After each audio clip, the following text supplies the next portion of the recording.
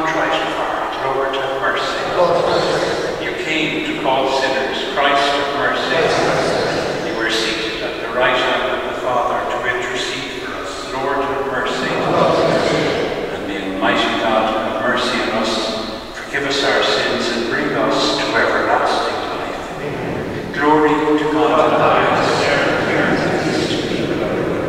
We praise you, we bless you, we adore you, we glorify you. We give thanks for your great Lord God, heavenly King, God, Almighty Father, Lord Jesus Christ, only begotten Son, God, Lamb of God, Son of the Father, you take away the sins of the world and have mercy on us. You take away the sins of the world and receive our prayer.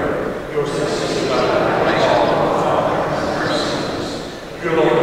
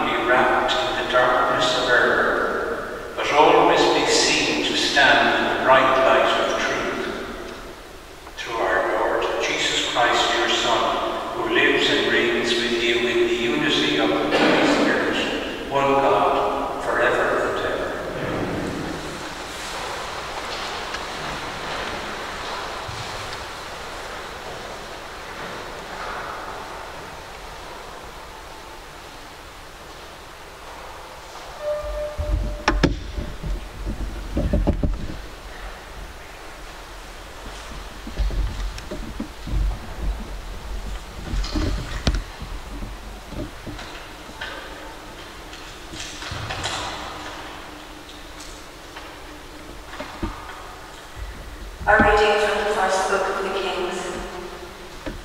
The Lord said to Elijah, Go you and anoint Elisha, son of Shaphat, of Abel-Meholah, as prophet to succeed you.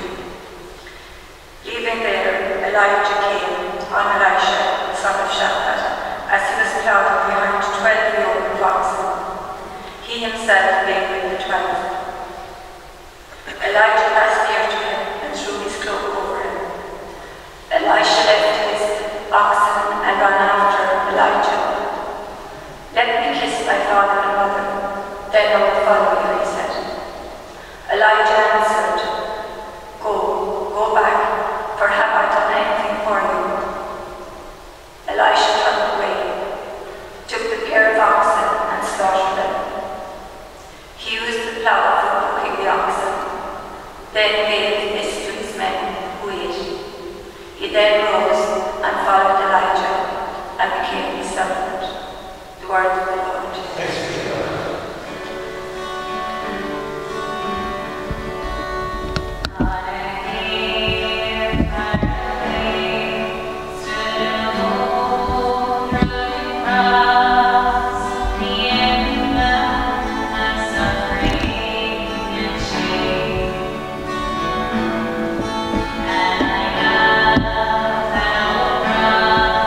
Where the dearest and best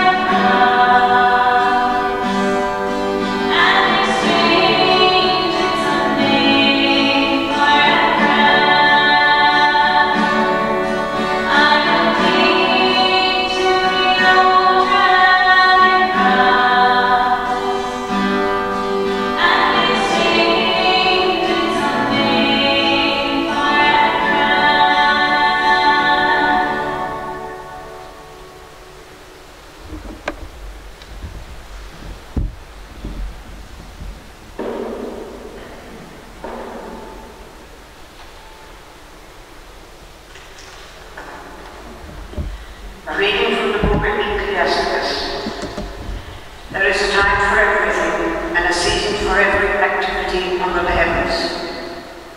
A time to be born and a time to die. A time to plant and a time to uproot. A time to kill and a time to heal. A time to tear down and a time to build. A time to weep and a time to laugh. A time to mourn and a time to dance. A time to scatter stones and a time to gather them. A time to embrace and a time to refrain from embracing. A time to search and a time to give up. A time to keep and a time to throw away. A time to tear and a time to mend. A time to be silent and a time to speak. A time to love and a time to hate. A time for war and a time for peace. He has made everything beautiful in his time. He has also set eternity in the human heart. Yet no one can fathom what God has done from beginning to end. The word of the Lord.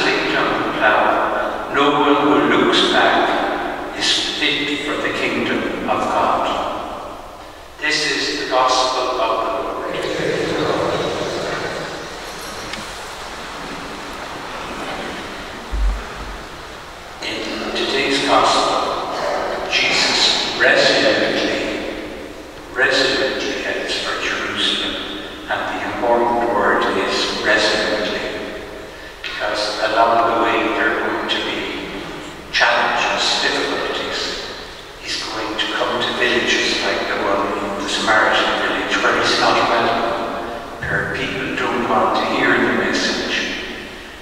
along the way as well, he's going to be made feel unwelcome by people who oppose him on religious grounds or on political national grounds. And it's going to be difficult. It's going to be difficult for Jesus, and it's going to be difficult for his apostles. And when he gets closer to Jerusalem, he knows that there are people who want to push him to death. And at the same time, he has a mission from the Father to proclaim the kingdom. And he's going to do that. And I might be tempted to say, well, this isn't quite the right time. The time isn't right. Or if I wait a while, or if I tone down the message and not antagonize the people in power, things might turn out to be better. So that's what's between Jesus and accomplishing his mission in Jerusalem. But he doesn't make excuses.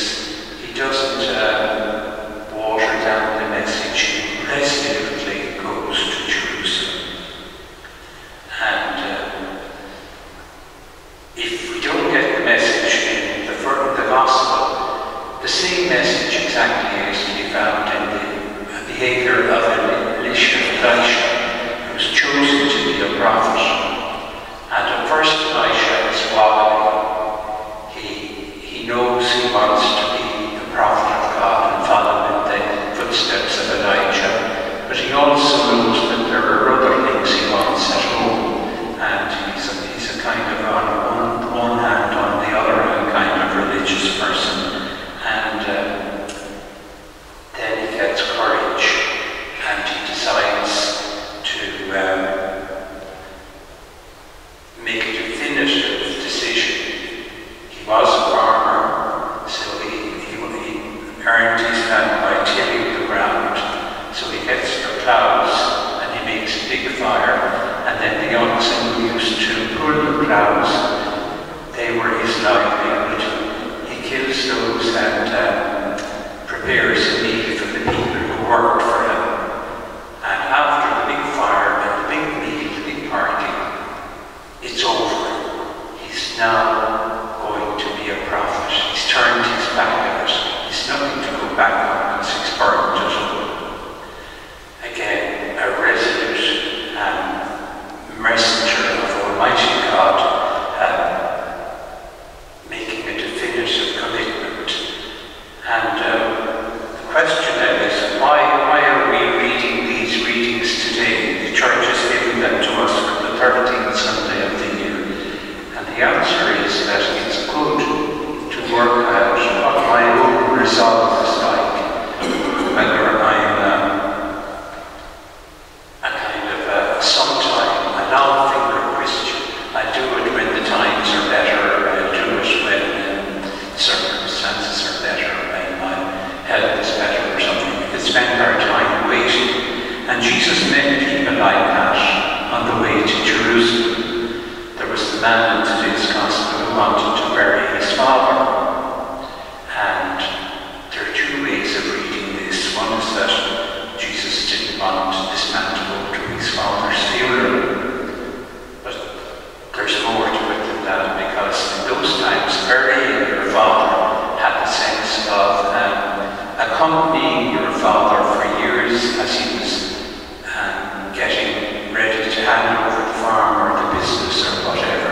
And burying your father meant spending years with him until eventually you took over, and then when your father died, you went to the funeral, and that was the end of it. But burying your father was a thing that could take 10 or 20 or 30 years. So the man who couldn't follow Jesus because he wanted to bury his father was the man who had a different long-term commitment, and he couldn't do both. So today's Gospel has a lot to do with Father Kevin, I think. As I said, I've never met the man, and I've never had the pleasure. I've heard an awful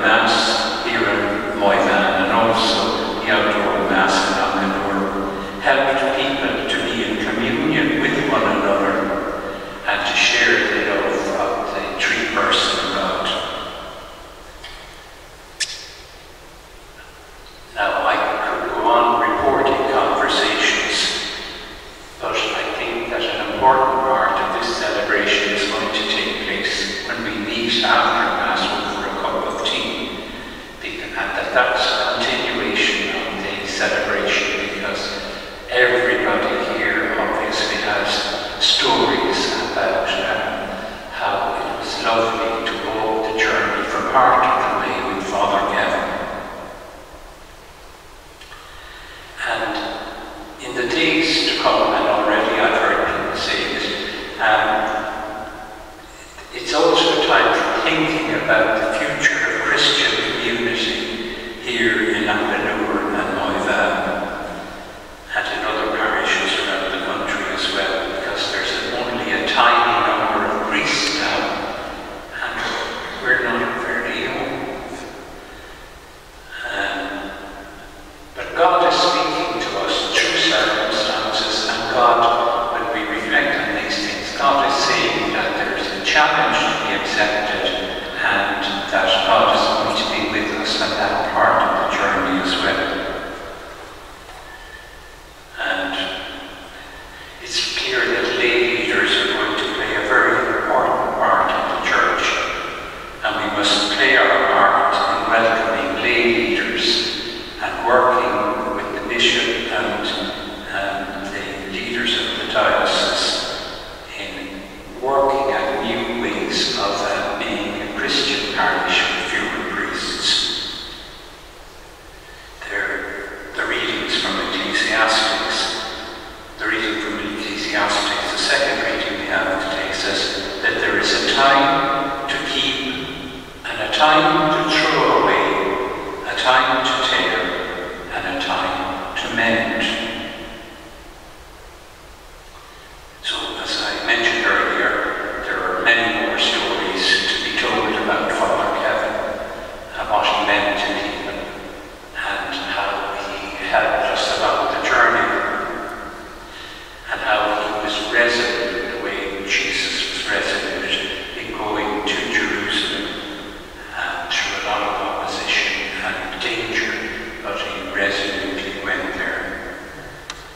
And we're left with the question, am I a resolute Christian, building for the future of our community, making the love of God known, sometimes facing tough choices, and will I resolutely head with the Lord Jesus for the new Jerusalem, the holy city, the new and eternal Jerusalem?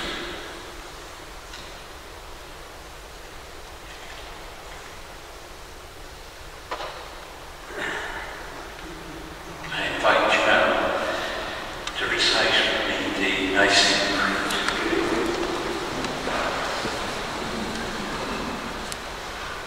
I believe in one God, Father Almighty, maker of heaven and earth, of all things visible and invisible. I believe in one Lord Jesus Christ, the only begotten Son of God, Lord of the Father before all ages, God from God, light from light, true God from true God, begotten, not made, consubstantial with the Father. Through him all things were made.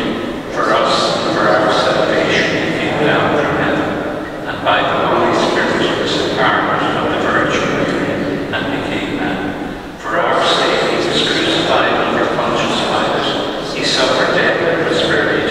He rose again on the third day, and in accordance with the Scriptures, he ascended into heaven and is seated at the right hand of the Father. He will come again in glory to judge the living and the dead, and his kingdom will have no end.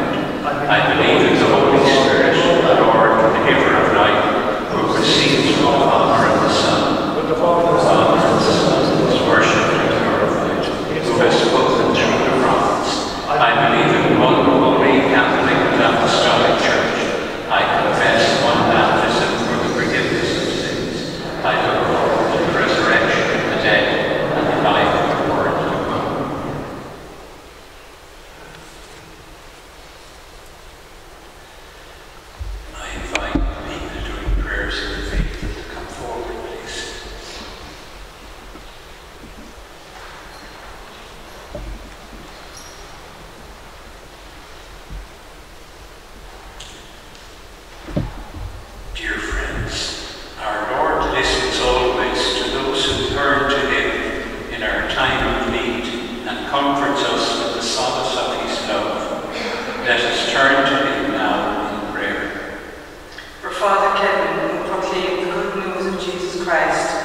serve so well the needs of God, that he may be welcomed into the sanctuary of heaven.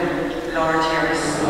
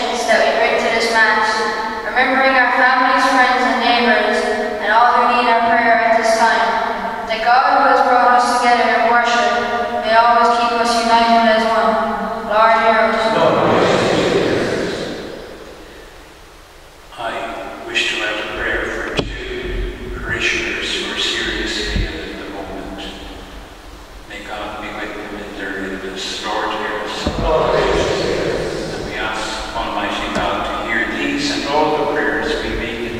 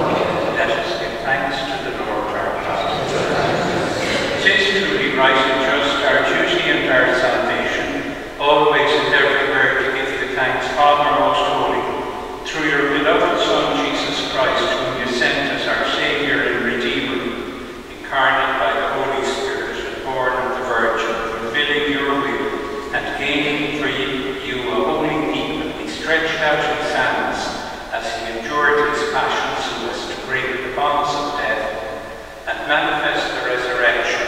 And so with all the angels and saints we declare your glory, as with one voice we acclaim. Holy, holy, holy, Lord God, so holy.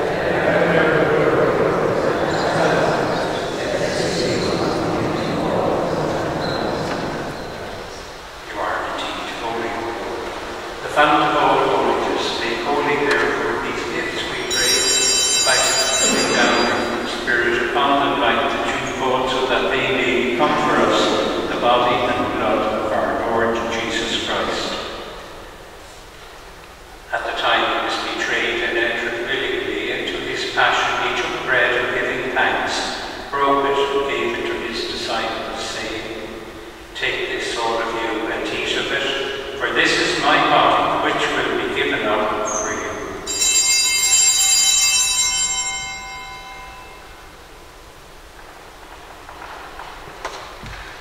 In a similar way, when supper was ended, he took the chalice, and once more giving thanks, he gave it to his disciples, saying, "Take this, all of you, and drink from it, for this is the chalice of my blood, the blood of the new and eternal covenant, which will be poured out for you and for many, for the forgiveness of sins. Do this in memory of me."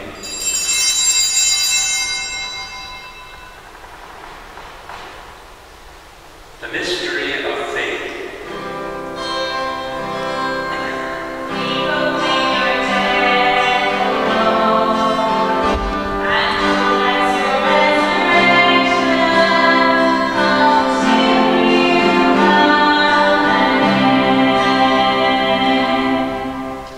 Therefore, as we celebrate the memorial of his death and resurrection, we offer you, Lord, the bread of life and the chalice of salvation, giving thanks that you have held us worthy to be in your presence and minister to you. Humbly we pray that partake of the body and blood of Christ, we may be gathered into one by the Holy Spirit.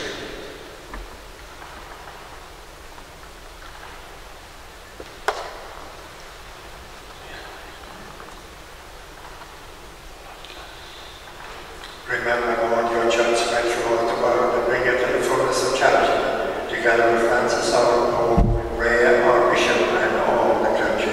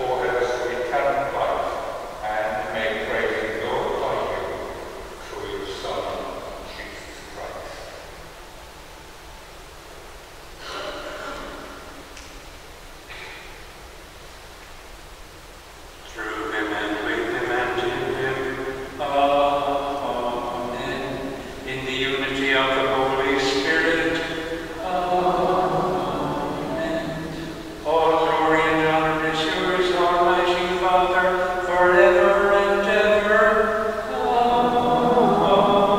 Amen.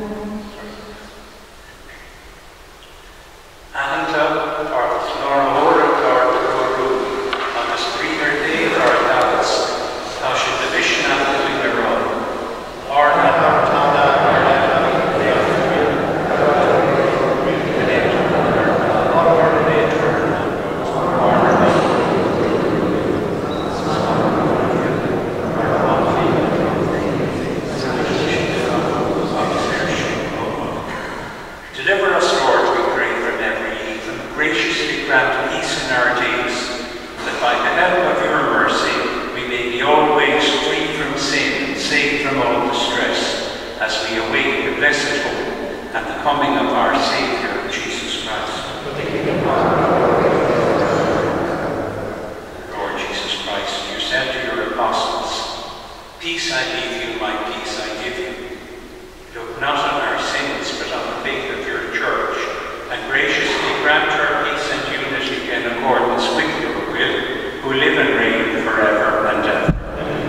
The peace of the Lord be with you always, and let us offer each other signs of peace."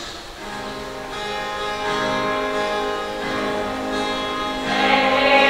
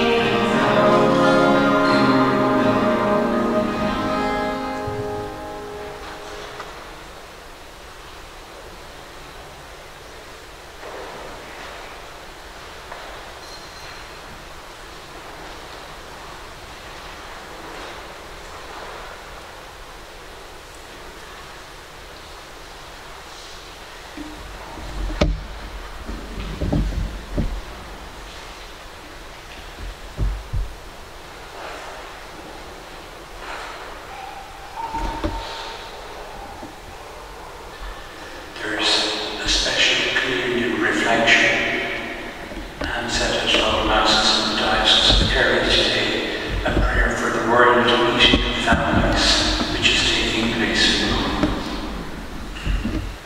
Heavenly Father, we come before you to praise you and to thank you for the great gift of the family. We pray to you for all families faced with difficulties and sufferings caused by illness or circumstances of which only you know. Sustain them and make them aware of the path of holiness upon which you call them, so that they might experience your infinite mercy and find new ways to grow in love. We pray to you for children and young people. May they encounter you and respond joyfully to the vocation you have in mind for them. We pray for parents and grandparents. May they be aware that they are signs of the fatherhood and motherhood of God, and caring for children who in body and spirit you entrust to them, and for the experience of fraternity that the family can give the world. Bless the world meeting of families. Amen.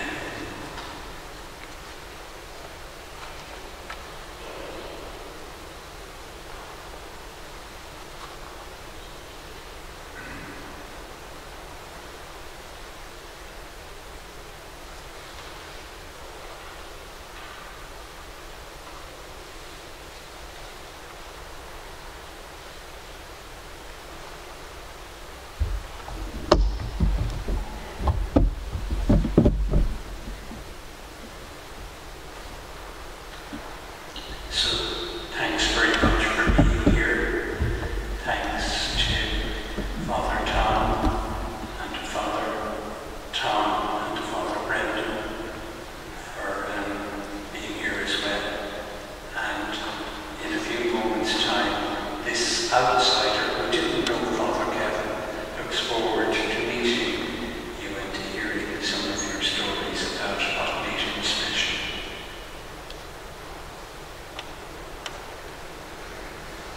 Let us pray.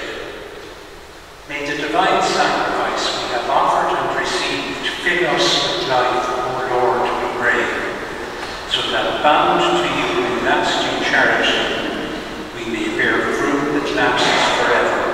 Through Christ our Lord. Amen. Bow your heads and pray for God's blessing. May God the Almighty Father give you joy. May the only Son of God have mercy on you and help you in good times and in bad.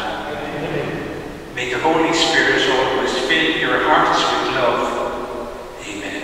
And may Almighty God bless you, all, the Father, the Son, and the Holy Spirit. The Mass is ended. Go in the peace of Christ. I believe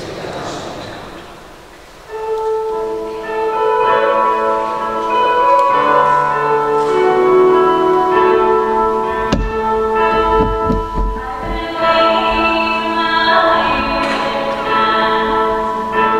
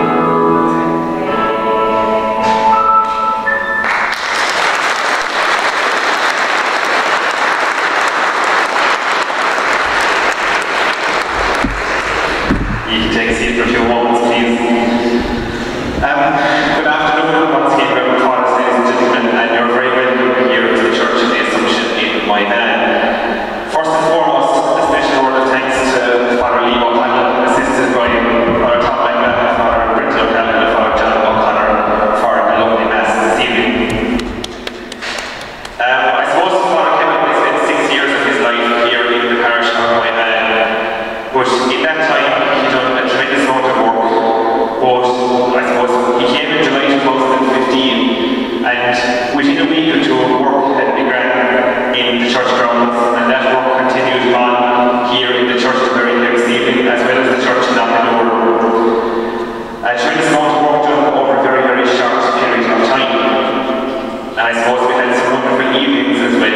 We think back on the church concerts, everything from Phil Coulter to Michael English, and Parish Barbecue days. I see him in the studio down there as well today, a great friend of Father Kevin's as well, and he was solely involved in all those Parish Barbecue days. But I suppose we saw the true Father Kevin in March 2020 when COVID-19 struck. Country went into lockdown. Shops and businesses were all closed, along with churches.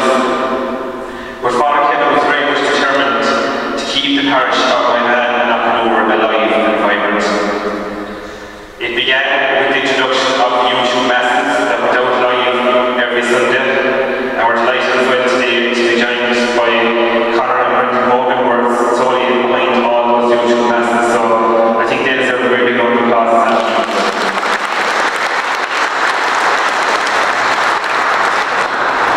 But as well as the YouTube masses, then came to life the brainchild behind the Doorway of Hope. The Doorway of Hope gave hope to so many different people. Father Kevin stood here night after night in all kinds of weather conditions and celebrated Mass. And I suppose it was a lot more than just Mass on its own. You had Mass from the Doorway of Hope, but you also had confessions, drive-through confessions in the car park. And as well as that, you had the drive-through station to the cross for Easter. All giving support, strength and encouragement to so many people, allowing people to come in the safety of their own cars and still continue the celebrations as normal. But that still wasn't enough. He wanted to reach out to the people who were at home, those people who couldn't come out. And there we saw the introduction and the birth of 99.9 FM, or Assumption Radio, as he used to call it. Where I think people could have gone on the radio at 7:15 in the evening before Mass. You got a lot more than Mass. You got the updates from the parish from Hodan during the day, and you heard the sports results, along with many other things, as well as there was always a couple of songs played before Mass. They could range anything from Big Tom to Joe Dolan to a bit more local to the Joy Rossum. You could hear any of those on your radio on any given evening. Today we unveil two plaques in Father Kevin's memory. The first is a memorial plaque here, looking out at it from the Doorway of Hope. It's the very same as the two that Father Kevin erected during this time here, in honour of our two late former parish priests, Father John Lucid and Father Michael Kevin. And I know Lions was telling us during the week that Father Kevin was behind organising those two plaques, and when he met Lions and organising them from stage, he said, the next one we'll be doing will probably be about me. Little did we think that would actually happen and come true. The second plaque is here on the wall beside the Doorway of Hope, and we'll talk a little bit more about that in a couple of minutes' time. But before we go any further, I'm going to call on Michelle Mulville, Chairperson of the Moyman Knockalour Parish Pastoral Council, to say a few words. Michelle.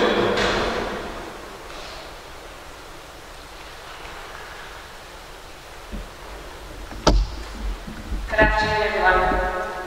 Reverend Fathers, ladies and gentlemen, boys and girls, many thanks for the fantastic turnout here today. We are aware that not everyone who wanted to be here could be here, so huge thank you to Brendan and Canon for helping us out at the very last minute to allow us to live stream this. Unfortunately, the weather is not on our side today, but we won't let that down on our plans.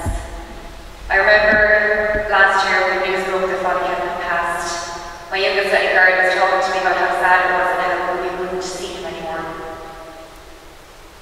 The same girl used to spend a lot of her time here on the altar with Father Kevin accepted us, giving him high fives and fist bumps. Within minutes of us discussing how we'd miss him, she piped up and said, "Mom, I've got a great idea. We should do a statue for Father Kevin because he's kind of famous."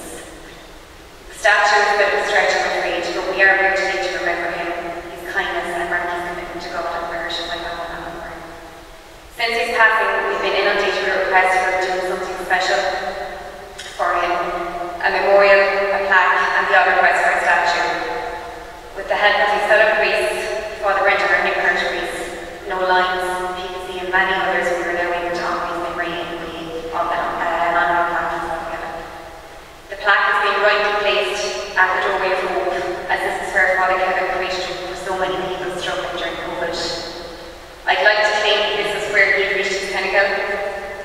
was only one of his many great plans. I always admired his ability to dream or think of something and then make it a reality. He did it his way, and his people loved him for that. We all really miss him. We've learned so much from him, and I feel very privileged and honoured to be part of him here today. I hope you can also find some peace and hope coming to the doorway of hope now and into the future, whilst remembering our Father. Just to go through a bit about the plaque and why it was designed in such a way. We have two images, one on the left-hand side and one on the right-hand side of the plaque. The image on the left-hand side of the plaque is the image of a dove, which is the bird of peace, love, joy and hope. If you recall, when Father Kevin was leaving my van, we also presented him with a carving of a plaque as well, or a dove from Mogg. And the peace was known as the messenger, and it reflected his ability to communicate with all demographics, young and old, indifferent, it didn't matter. He was still able to change his dialect whenever it needed to be changed and communicate with people. On the right-hand side, we have an image of the Sacred Heart, which was his chosen order, and he was very passionate about that. For the main body of the text, we have inscribed the following: a priest devoted to God and the people's priest. And just to reflect on this, I suppose last Monday would have been his 41st anniversary in priesthood. And the people's priest was, I think, the news headline in every newspaper at the time of his passing, and he was certainly that. We also inscribed an Irish proverb which came up numerous times in his time here in my van, the narrative of her, the Kayla, which loosely translated, there's no strength without unity. Underneath that, then, the lower part of the plaque, it states dedicated to Father Kevin McNamara, parish priest of Bannock, 2015 to 2021, and also for all those who died in our parish during COVID. We felt it was really important to include the people who had died during COVID in our parish, as it was such a difficult time for everybody, and hopefully people can see this as a place to come and reflect and get a sense of ease at it. Thank you all here for coming today. I'm going to send you back to Andrew to the HA again, and he's going to do another introduction to the FA. Thank you.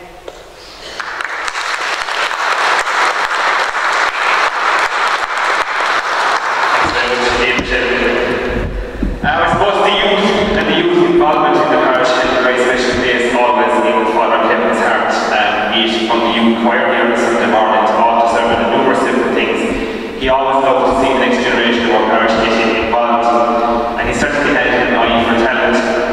Our next performance comes from a young girl who was very much involved in that. She was often called from her seat in the church to the altar to sing at several different masses.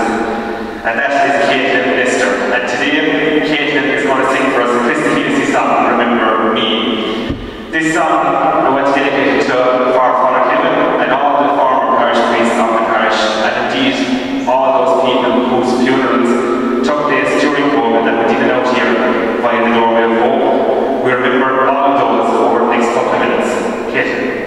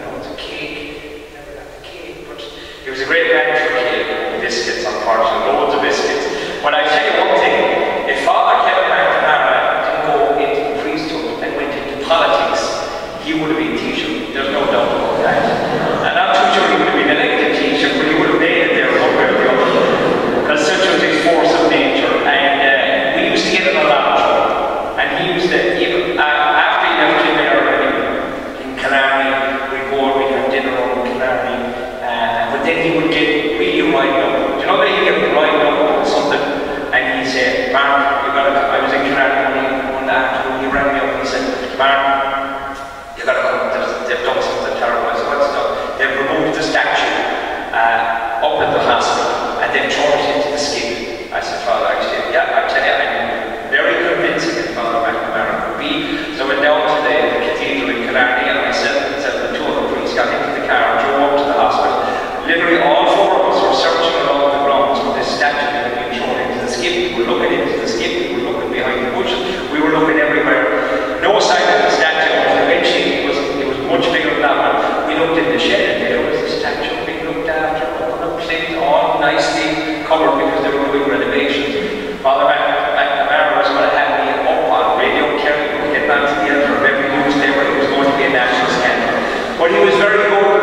came to the media and he came to communication.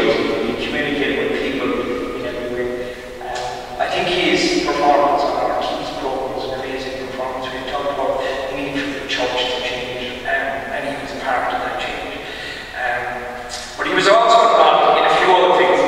He was involved in the Garden of Remembrance over here, which you might remember, which was on the which happened to turn out to be the 350th garden that was put in that year. And we had an anniversary celebration last year, which was for the 100th anniversary of the troops.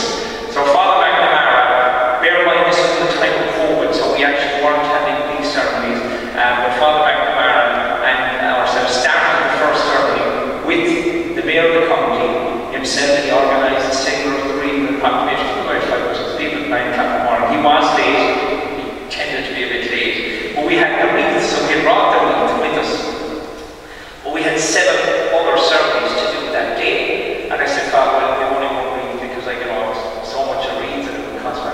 He said, it's alright, I'll tell you what you do, I'm going to take away that wreath and leave it there, and you bring it to the next place, and then you take it away from that one, and you bring it to the next place, and you take it that way, and bring it to the next one.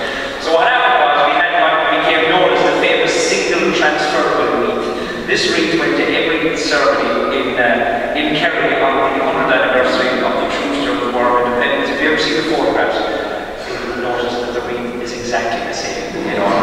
That was the kind of can-do attitude that he had, and he, of course, commemorated it here in the parish, the killing of Lion, Walsh and Dalton, and he had the candles, and I got one of those candles up in next to our house. He gave it to everybody, and he had, of course, the mass here beforehand, which I was at with the time of COVID. There was a little bit of, I would say, bending of the rules, as Father McNamara was known for. There was quite a crowd at the event. Father McNamara gave a speech, and I say that Martin Ferris also gave a speech. I wasn't able to attend due to the breach of the restrictions, but Martin Ferris gave a speech. Father McNamara, I take a match Martin Ferris for the speech that he gave on that particular occasion, and was far better, I would put it, than the politicians, and that's why he would have been teaching. So on this occasion, we remember him and all that he did for this parish and everywhere else.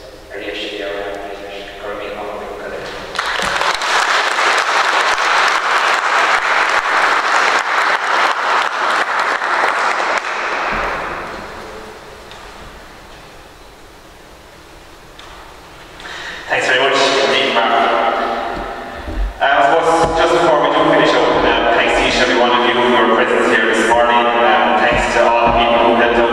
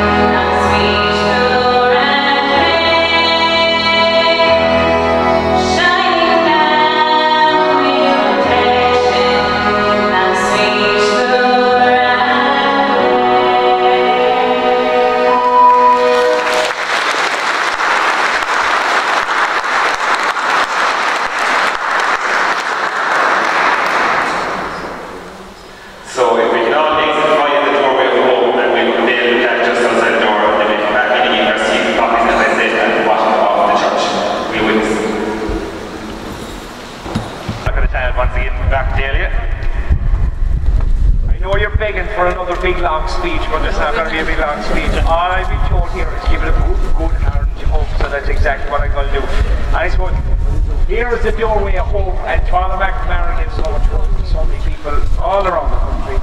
It's a delight and an honour to be in this platform. Take it.